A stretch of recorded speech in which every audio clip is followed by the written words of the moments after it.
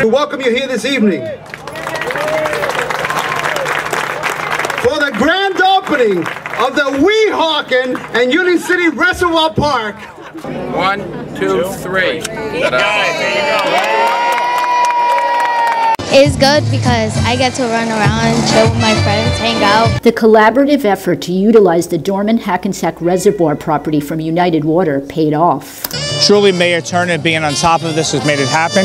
He was the first one to call me and say, Brian, let's put this together, and we did it. And you know, it's not only important for two communities, it's really important for open space in Hudson County. Sven thinks the park is a great thing to happen to Union City. We've already been around, looking at it, waiting for it to open, and we're just happy it's fine. The day is finally here. And the best part? The nature, the birds, anything else we see in there, and it's quiet, lots of open space, the view of the city. A place to get moving right in Beverly Jensen's own backyard.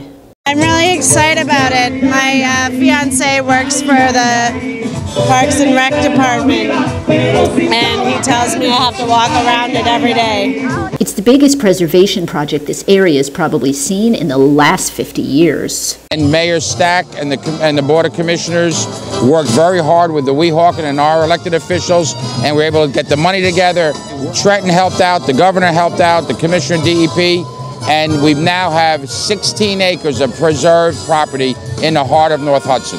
It could have been a 70,000 square foot commercial warehouse with 500 parking spaces. This is an example for the whole state how two communities, the county and the state government, can work together. It's exciting for 11-year-old Frances because she can enjoy the park with her family and friends. You could go anytime and you could just have fun and be you. Jillian Risberg, Hudson TV.